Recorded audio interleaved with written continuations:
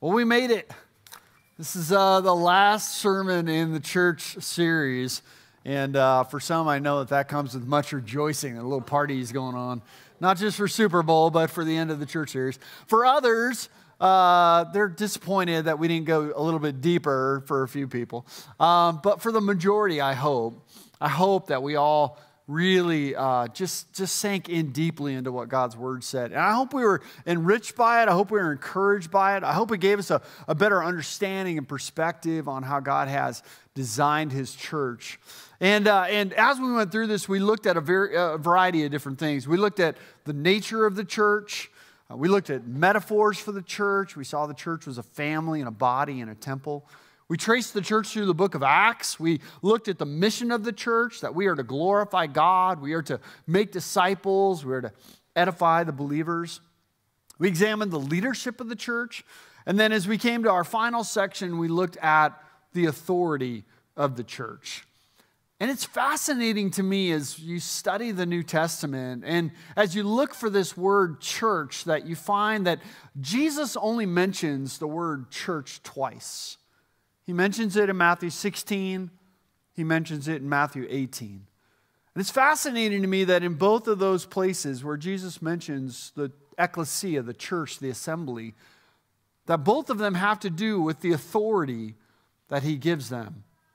In Matthew 16, as we saw, that Jesus gives the keys of the kingdom to His disciples and that they are to use them to bind and loose on earth, and what they bind and loose on earth will be bound and loosed in heaven. And we don't fully understand what all that means until we get to Matthew 18, 15 through 20, which is what our primary passage will be this morning.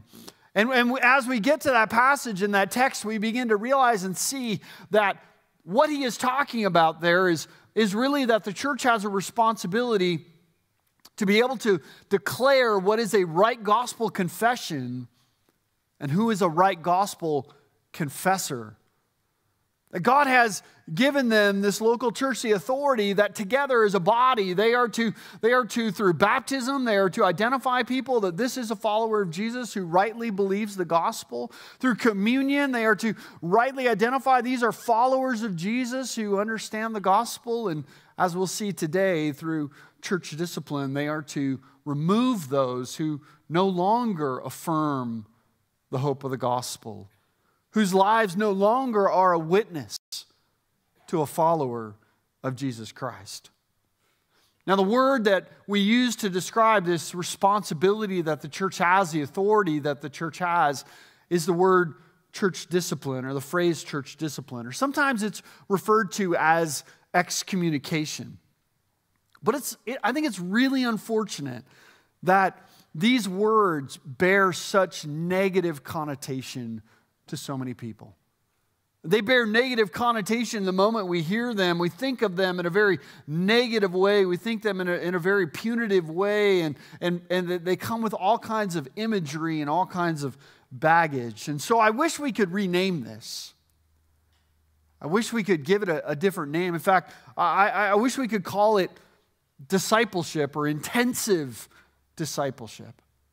I wish we could call it loving accountability, because those phrases better reflect what we're going to talk about this morning.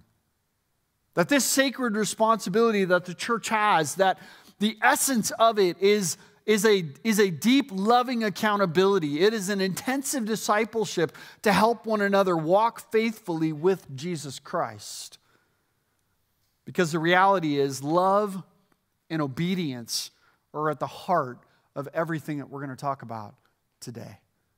The central motivation behind all correction is love and obedience to the Lord. Now, when I say love is at the heart of church discipline, there are some people that might raise their hand and be like, oh, excuse me, that sounds like an oxymoron.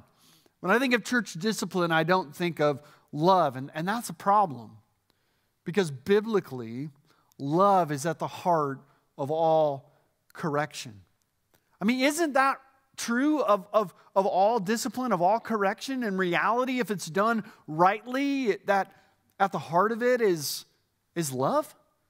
I mean, if you're a parent here, hopefully you understand that in a very significant way, that you realize that all correction that takes place in your home, all discipline that takes place in your home should be because of love, because you care for your children, because you want to see them protected, because you want to see them grow up into maturity, because you deeply care about decisions that they're making and you want to guide them and shepherd them. And that's the heart of all discipline. The same is true of all biblical discipline. All discipline by the Lord and all discipline that He gives for His church. Listen to Hebrews 12, 5 through 8. The author of Hebrews echoes the exact same idea. He says, "My son, do not regard lightly the discipline of the Lord, nor be weary when reproved by Him. For the Lord disciplines the one He loves, and He chastises every son whom He receives. It is for discipline that you have to endure, for God is treating you as sons. For what son is there whom his father does not discipline? If you are left without discipline, in which all have participated, then you are illegitimate children, and you are not sons." Now, this is not a popular theme, a popular idea. This is not things that grow evangelical churches and modern evangelicalism, but this is biblical Christianity. This is the Lord Jesus Christ saying, listen, the Lord disciplines those whom He loves. If you are not corrected by the Lord for sin in our lives, if God does not shape us and guide us and mature us and sanctify us, He says, you're illegitimate children. You're not truly sons. The correction that we receive is because of God's love. And the correction that God gives, the responsibility He gives to the church, the motivation of that should be love. And that's what we want to look at first. The motivation of correction. The motivation of correction. And the first motivation that we see is love. We should be motivated by love. Love says that I care about your eternal soul more than I care about my own personal discomfort. Because let's be honest, anytime we correct, anytime we rebuke or reprove, anytime we have to address sin in someone's life, it is vastly uncomfortable. It is very difficult, very challenging. It can fracture relationships. It can cause divisions and schisms. The motivation has to be love, or we'll never get through it. We have to love people enough that we're concerned about their souls, that we're willing to go through personal discomfort because we care deeply about them. That's what Paul says. That's the point he's making in 1 Corinthians 5, verse 5. Now, we've looked at that passage a number of times, and you remember what Paul's addressing there is gross sin that is taking place in this man's life. And he's calling the church that they are to publicly discipline this man. They are to publicly remove him from the church for the protection of the church and for the protection of the witness of Jesus Christ, and ultimately for the protection of this man himself. Look at what he says in verse 5. He says, "You are to deliver this man to Satan for the destruction of the flesh, so that his spirit may be saved in the day of the Lord." What in the world is Paul saying? Paul is saying you are to remove this man from the covering and protection of the church. You are to put him out into the world, the domain of Satan, where his sinful behavior, his sinful actions, where he will bear the fruit of that. And the reality of that is in hopes that through the destruction that will happen through this sin in his life, he will eventually come back to repentance and faith and trust in the Lord Jesus Christ. I'm more concerned about his soul than I am about his comfort. That's what Paul is saying to us. Because I love this man. Now, the world might not understand this love. There are times that even Christians don't understand that this is a picture of love. But the Lord Jesus Christ is telling us that this is love. That this is the most loving thing that we can do because we care about a person's soul. And many times people say, well, I don't want to engage in correction because I care for that person too much or I love that person too much. The reality is that is very rarely the case. Most often, the problem is not because we love people so much, it's because we love ourselves so much. It's because it's very uncomfortable for us to enter into conversations of correction. If we actually loved those people, we would walk through the process that we're going to look at that Jesus gives us, but it's uncomfortable, it's difficult, it's challenging, and so it's because we really love our comfort. We say it's because I don't want to, that's their private life. I don't want to get involved in their private life. The reality is there's no private life as a Christian. We have no private life. If somebody told you that, you are sadly mistaken. We are a body, and what we do affects one another. And we are going to stand before the Lord, and we're going to give an account for one another. Our responsibility is not just for our own discipleship, it's for the discipleship of one another, to help one another grow in Christ. If you've caught anything from this series, I hope it's that. I hope you realize and understand that we have a responsibility for one another, that we don't just live individual lives, we live collective lives as a community of faith, as a family of God, as a body of Christ. And if we truly love, then the Lord says we will lovingly correct. When my children were little and I saw them going into a dangerous situation, maybe they were reaching up to grab a pot of boiling water or something, right? I didn't just stop and go, well, they got to learn a lesson. It's their private life. They got to deal with that.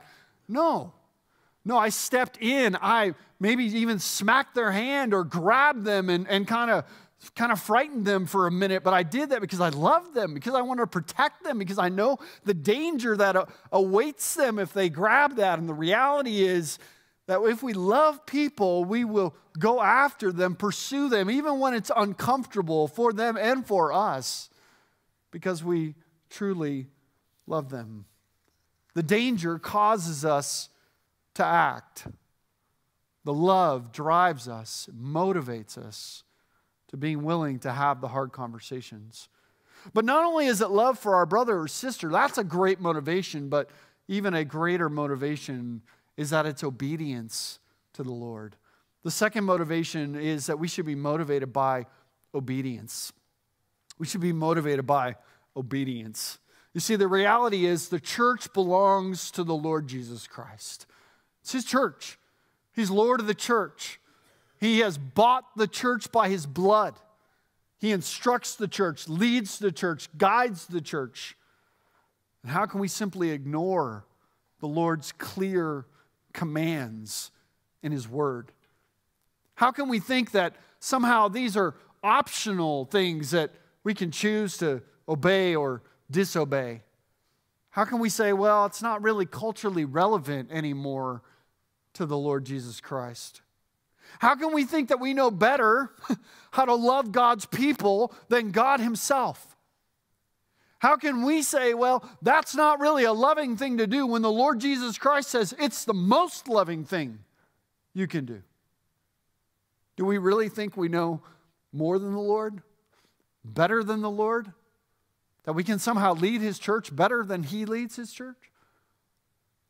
The Lord has commanded us to follow His instructions for His good, for the good of His church, for our good. And if a church is going to call itself biblical, if it's going to call itself faithful to the Lord Jesus Christ, then it better be obedient to the Lord's commands. And this is one of those commands. So then, what does the Lord say? What is His instruction in regards to addressing sin in the lives of one another? Well, He is absolutely crystal clear. Turn to Matthew 18. Matthew 18, verse 15 through 20. We find clear, direct instructions by the Lord on dealing with sin. And this is a passage that we should often remind ourselves of how the Lord has given us instruction. Matthew 18, 15 through 20. I'm beginning in verse 15. He says this: if your brother sins against you, go and tell him his fault between you and him alone. If he listens to you, you have gained your brother. But if he does not listen, take one or two others along with you, that every charge may be established by the evidence of 2 or 3 witnesses. If he refuses to listen to them, tell it to the church. And if he refuses to listen even to the church, then let him be to you as a Gentile and a tax collector. For truly I say to you, whatever you bind on earth shall be bound in heaven. Whatever you loose on earth shall be loosed in heaven. And again I say to you, if 2 of you agree on earth about anything they ask, it will be done for them by my Father in heaven. For where 2 or 3 are gathered in my name, there I am among them. Let's pray. Oh, Father, we ask, God, that as we come to your word, Lord, that you would teach us. I pray that everything I say this morning, God, would be from your word, would be clear. I pray that you would put it into our hearts, God. I pray anything that I say that's not helpful, Lord, that would be erased. But God, that you would help us know what have you called us to be as a church, that we would love one another, to step into the mess, to step into the difficult circumstances. God, that you might be honored, you might be glorified, and that people might come back to you in repentance. And so, Lord, teach us now from your word. In Jesus' name we pray. Amen.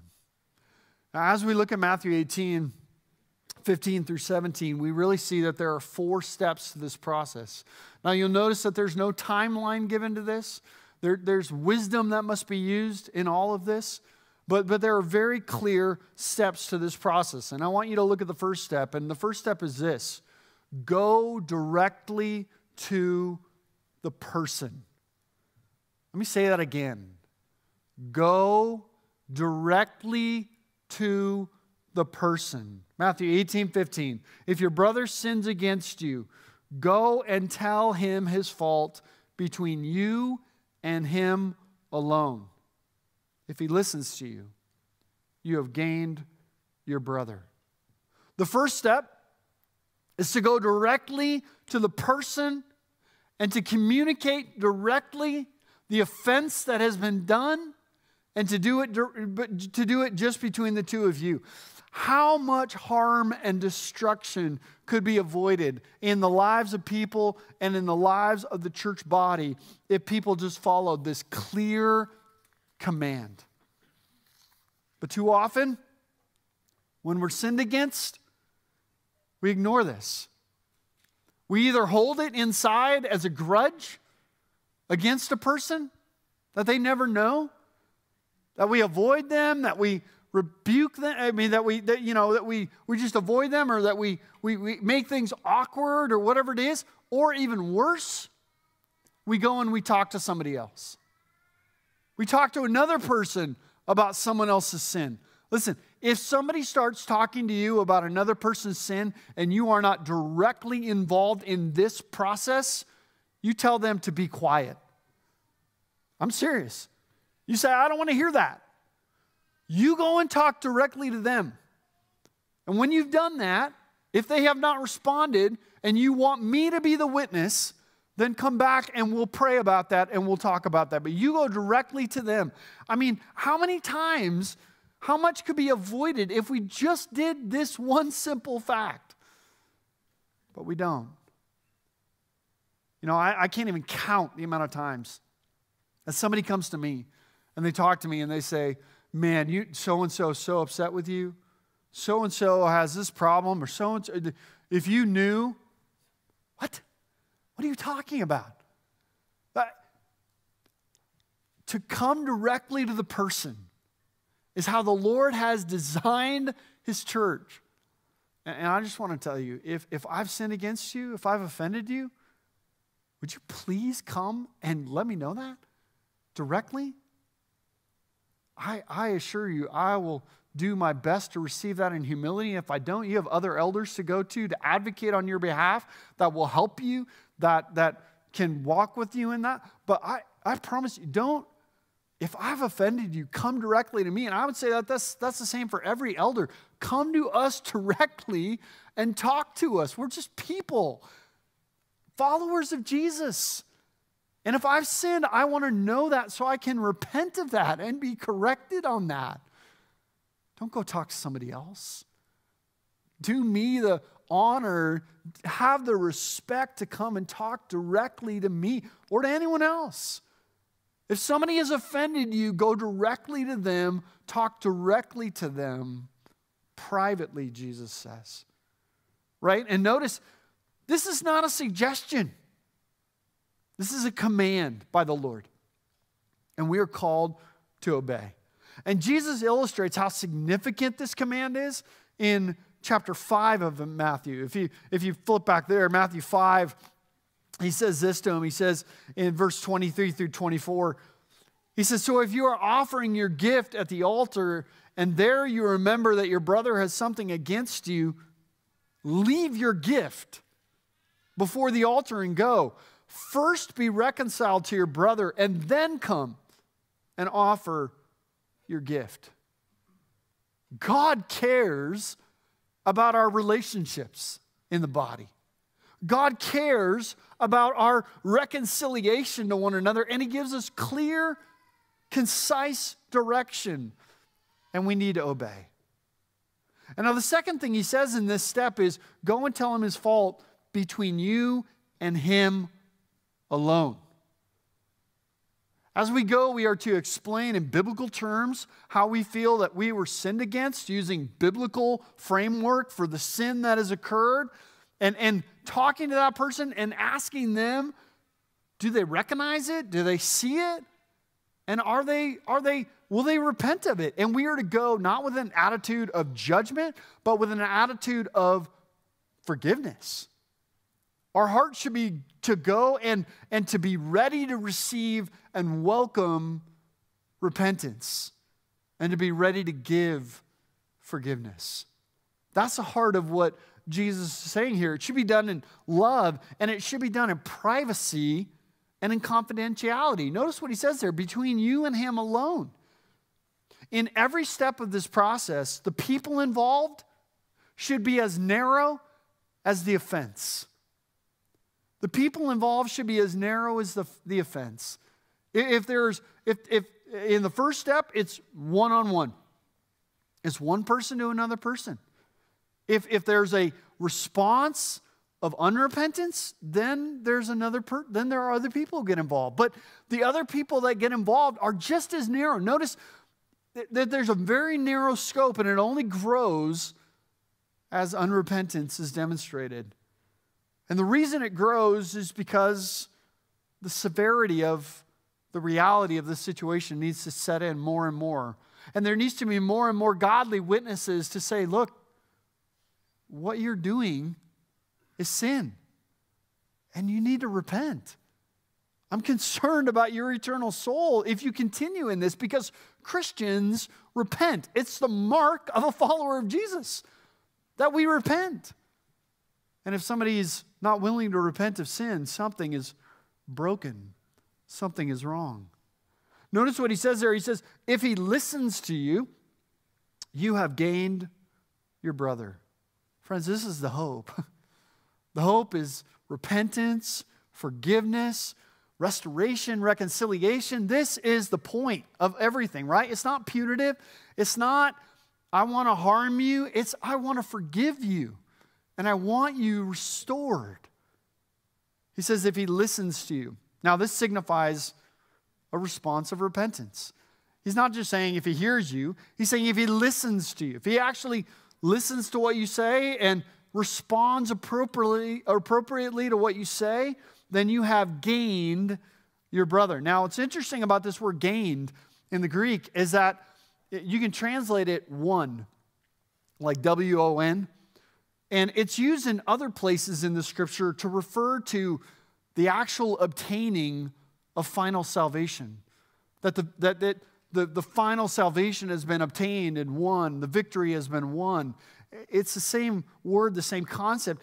Jesus is saying here, your brother is in Christ. Your brother is saved. That's what he's saying. Now, we know that salvation comes only at one time. It's through justification and faith. It's through faith in Jesus Christ. We know that. But there is a constant idea in the Scripture that final salvation is obtained in the end. That the victory is actually won in the very end. That salvation is shown as we persevere to the very end. And here we see that this is one of those marks of perseverance, repentance. Your brother is gained. You have gained your brother. Now, this is a beautiful picture of true Christian love. I love you enough that I'm willing to go to you directly. I'm willing to rebuke you privately. I'm concerned about your heart and soul, and I want you to to come and repent. I want you to be closer to Jesus. I'm concerned about your soul. This is a picture of true Christian love.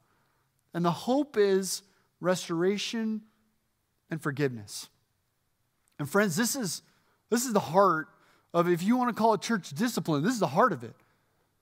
This is where hopefully 99% of everything that's called church discipline happens right here. That we go individually, one-on-one, privately, rebuke one another in love. Rebuke sounds like a strong word, but just confront one another in sin and hope to see repentance and forgiveness. And it happens all the time. And it should happen all the time. It should be what takes place because guess what? We're sinners. And there's going to be a time where I might sin against you. Maybe it's unknowingly. Maybe it's I'm having a really bad day and I sin against you. And you come to me and you rebuke me in that sin. And the Holy Spirit works on my heart. And I repent. And I ask you to forgive me. And our relationship is restored. And we grow closer to Christ. And we're sanctified together. And that's the process. Somebody in your community group sins against you. Somebody, you have kids, and somehow through that kid relationship, there's something that happens. Don't just store that all inside. Don't just hold that. Don't just tell other people. Go directly, privately, and both of you grow in Christ. That's the hope. But unfortunately, sometimes it doesn't stop there. Sometimes somebody is so hardened in their heart that they are stuck in their sin, that they will refuse to repent, and they will continue to sin against you. Well, what does Jesus say next? Well, then he says, bring along a witness. Look at verse 16 with me.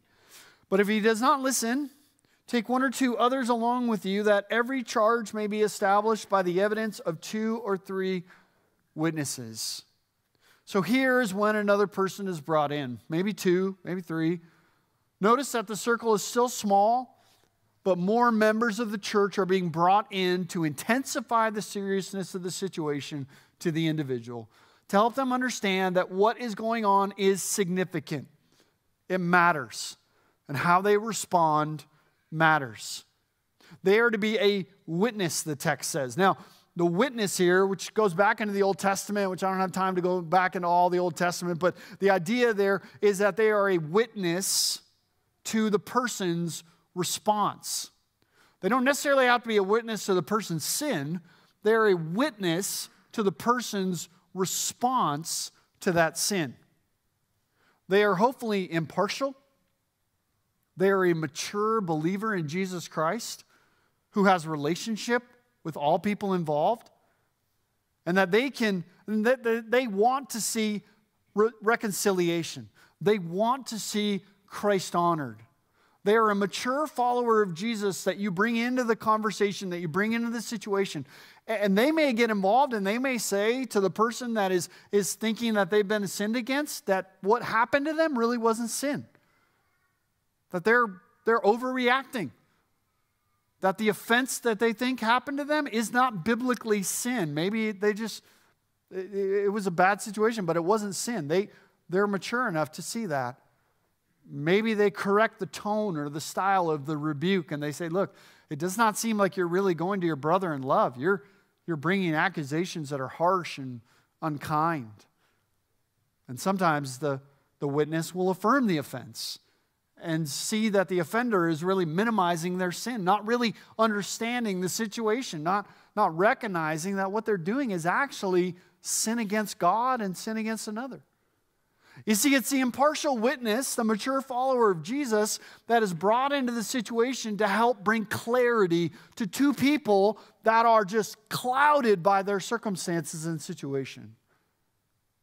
And as they're brought in, hopefully they can bring some clarity, and hopefully the Lord can work through these witnesses.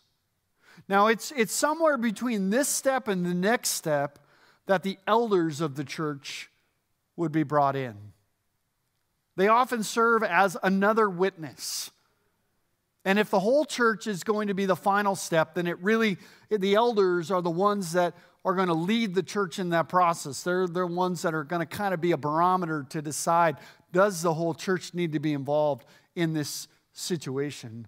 And so somewhere in between these two steps, we would see the elders coming in as another witness, as a significant witness. And there may be 4, 5, 6, 7, 8 witnesses brought into a situation. It just depends what the situation is, to bring some intensity by the members to this individual into this situation. Now, if there's still a hard heart, if there's still an attitude of unrepentance, then the third step is to bring the full pressure of the church body upon this person. And this is where it gets really awkward in our culture. And this is where churches begin to bow out left and right. Look at verse 17. If he refuses to listen to them, then tell it to the church. There is no question in Scripture as you study it, the final authority in the life of the body, in the life of the believer, is the local church that God has put them in. This responsibility is not for every Christian out there. It's not for Christians just anywhere. This is for specific responsibility inside of a local church, that we have specific responsibility towards one another, and this is part of what that responsibility is. Tell it to the assembly, the ecclesia that we've looked at, the church. And Jesus is so clear in verses 18 through 20. That's what he's emphasizing there, right? In verses 18 through 20, he says, truly I say to you, whatever you bind on earth shall be bound in heaven, and whatever you loose on earth shall be loosed in heaven. This authority rests within this local church. We see that not only here, but we also see it in 1 Corinthians 5, which we've seen in verses 4 through 5. Paul says to the church, when you are assembled in the name of the Lord Jesus, and my Spirit is present with the power of our Lord Jesus, you are to deliver this man to Satan for the destruction of the flesh, so that his spirit may be saved in the day of the Lord. Paul says when you're assembled, when you are the church together, you are to act judicially. Both Matthew 18 and 1 Corinthians 5 are given in context of a judicial process, of a judgment.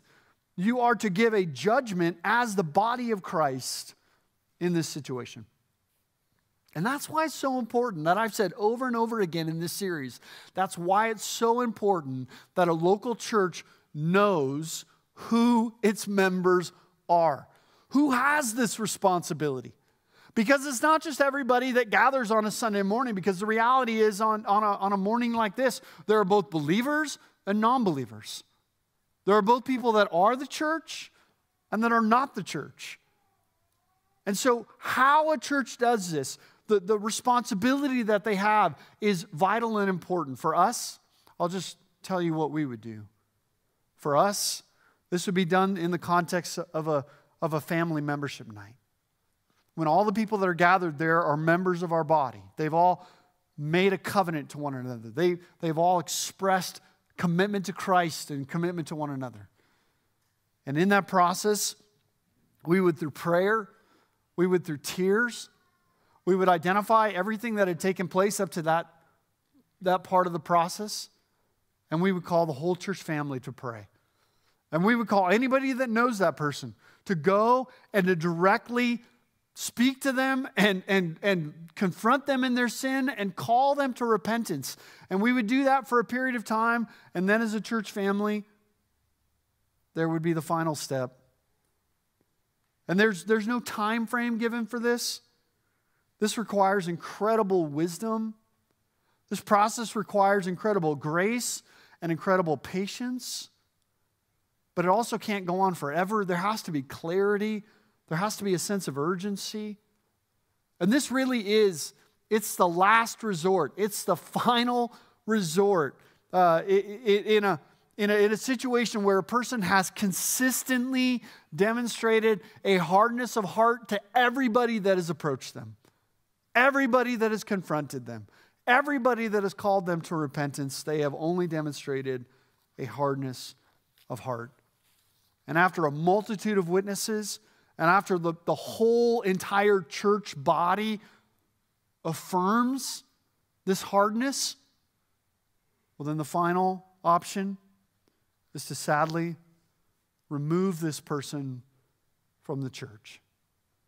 It's the only option to be obedient to the Lord Jesus Christ, is to remove the person from the church. And that's the last step, removal from the church. Look at what Jesus continues to say there. He says, if he refuses to listen even to the church, let him be to you as a Gentile and a tax collector. Now, Gentile and tax collector, that might not make a lot of sense to us, but it sure made a lot of sense to these Jewish people. They understood exactly what Jesus was saying.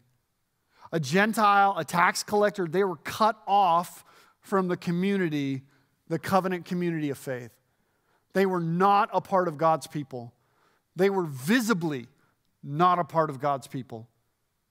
And Jesus is saying that if they refuse to listen, even to the church, you are to cut them off. You are to publicly remove them from the assembly, from the gathering, from the body, from the membership of the body. You are to say, we can no longer affirm this person's salvation or faith in Jesus Christ.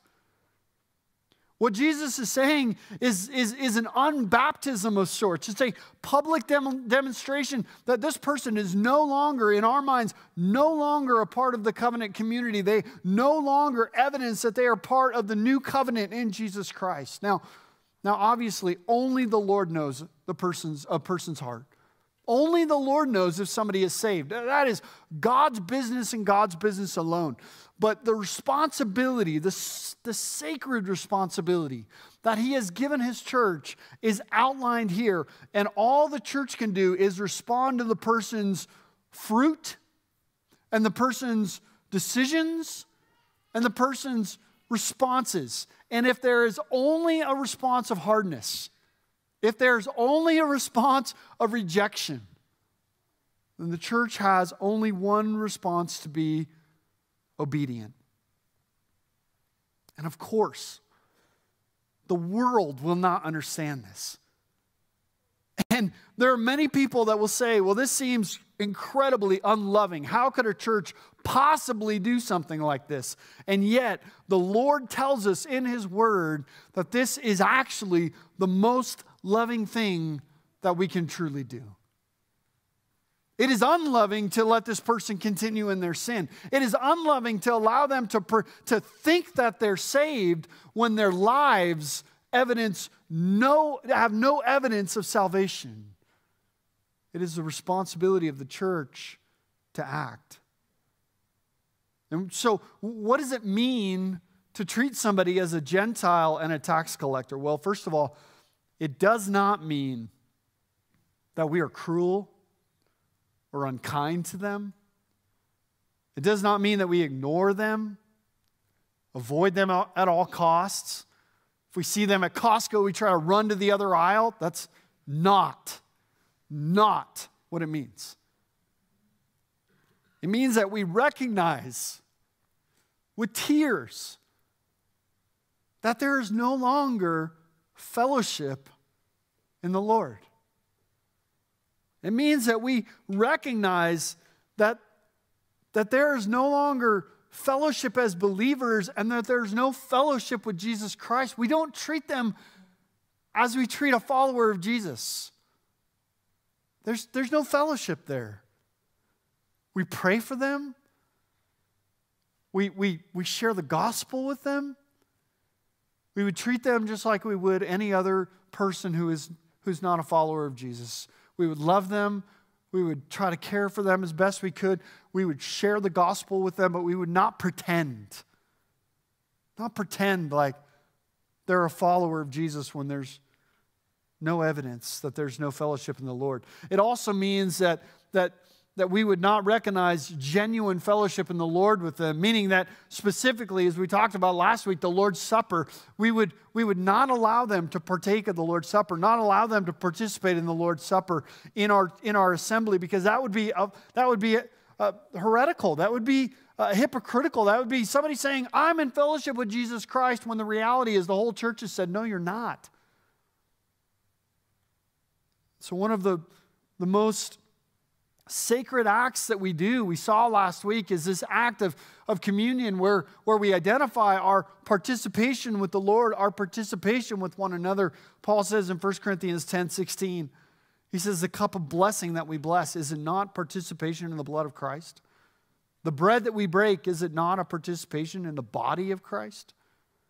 Communion reflects fellowship with God. It reflects fellowship with one another. And in this situation, there is none.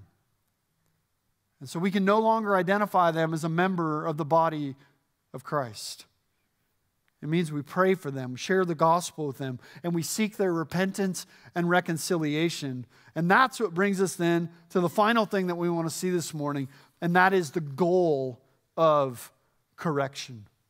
The goal of correction. What are we aiming at? What's the whole point of this? The whole point of this is repentance and restoration. It's not to punish someone. It's not to harm someone. It's to see the Lord use what He uses by His Spirit, by His Word, and by His church, bring the intensity level to such a degree that somebody realizes that they are cut off from God's community, and that through that they would repent and come back to Jesus Christ. We are seeking to win our brother or sister back to the Lord. That's the essence of all correction. In Galatians 6, chapter 1, Paul says this, brothers, if anyone is caught in any sin or transgression, you who are spiritual should restore him in a spirit of gentleness. Keep watch on yourselves, lest you too be tempted. Pastor, scholar Tom Schreiner says it this way. He says, the goal of discipline is not the humiliation or public rebuke of those straying. Rather, the design is to restore them to the fellowship of the redeemed community. The whole point is that they might come to forgiveness and not run off to another church, but to be restored back into this church, to be corrected, to repent, and to be restored. That's the hope. That's the prayer. That's the goal. And the beautiful picture of this is 2 Corinthians 5 through 11. Turn with me there real quick. It'll be up on the screen there, I think, for you as well. But 2 Corinthians 2, 5 through 11. Now, some people think that this is the man in 1 Corinthians 5, and I think there's a lot of justification for that. Others think, no, maybe this is somebody else. Whatever the case is, this is a person who has been removed from the church through church discipline. And Paul is now giving them instruction because it seems like this person has repented. Look at verse 5. It says, now if anyone has caused pain, he has caused it not to me, but in some measure, not to put it too severely, to all of you. For such a one, this punishment by the majority is now enough. So you should rather turn to forgive and comfort him, or he may be overwhelmed by excessive sorrow. So I beg you to reaffirm your love for him. For this is why I wrote you, that I might test you and know whether you are obedient in everything. For anyone whom you forgive, I also forgive. Indeed, what I have forgiven, if I have forgiven anything, has been for your sake in the presence of Christ, so that we should not be outwitted by Satan, for we are not ignorant of his designs. Now, what we notice here is that whatever this man did brought great sorrow upon the church. Public shame, public sin, and the public process of discipline brought great sorrow to them. And that's the reality of Anytime we have to walk through correction and discipline, especially if it gets to the level of the church, it should only be with tears and with prayer. And many, many, many tears and prayer have already been shed through this. It brings great sorrow to the whole church. And in verse 6, we see it was the majority, meaning the whole church gathered and they made a decision to bring discipline upon this man. But evidently, Paul felt like this man had come to repentance, that he had demonstrated forgiveness or a change of heart, that he no longer had a hard heart. And so what Paul says to them is that don't allow this situation now to be an opportunity for Satan to destroy this person. You are to forgive. Notice what he says there. You are to turn to forgive and to comfort him. This means that the person should be fully restored back into fellowship. There's no probation period. There's no like, okay, let's see if this is real in your life. If there's significant evidence to demonstrate that there has been repentance, then there's a reason to welcome them back into fellowship. And it's instantaneous. It's to bring them back in. Now, if they engage in sin again, the whole process starts again, just like every other Christian. But it's not that they have some kind of scarlet letter on them. They are entered back into fellowship. They are welcome. They are loved. They are welcomed back to the communion table. They are brought back into the body of Christ because they have come home, right? It's the story of the prodigal son. They've returned. They've come home.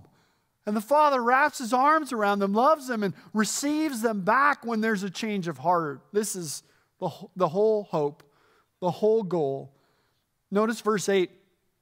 I beg you to reaffirm your love for him.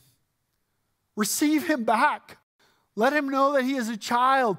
Receive him back into the covenant community. Receive him back into fellowship and into communion. This is the ultimate goal. It's not to punish. It's not to shame.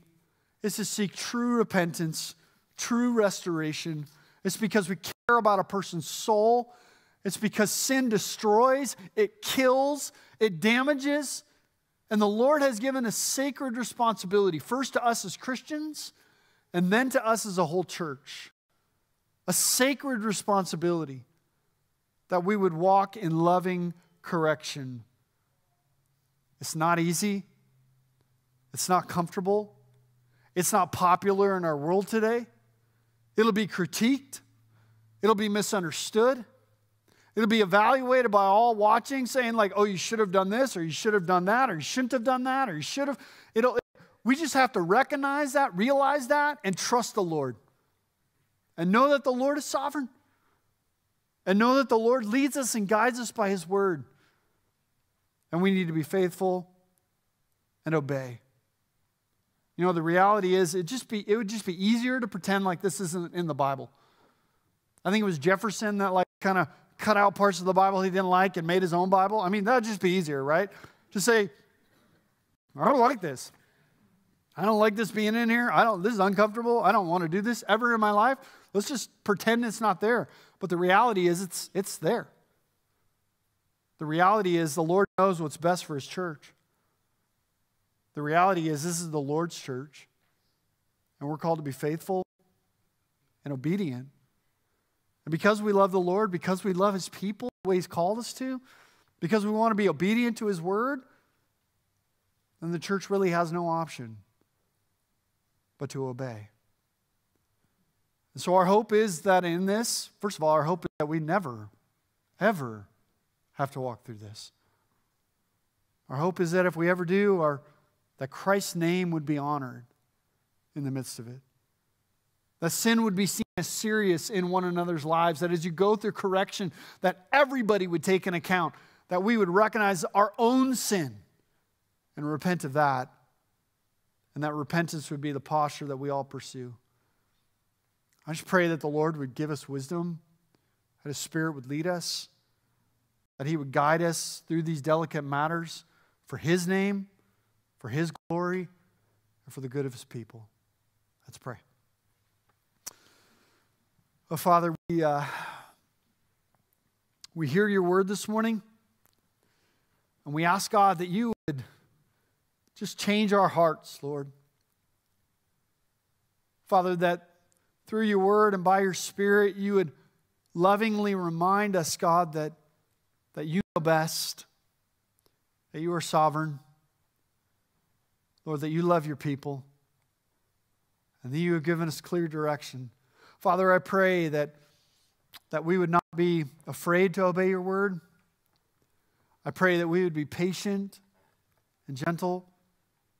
I pray that we would be wise in all that we do. God, that you would lead us.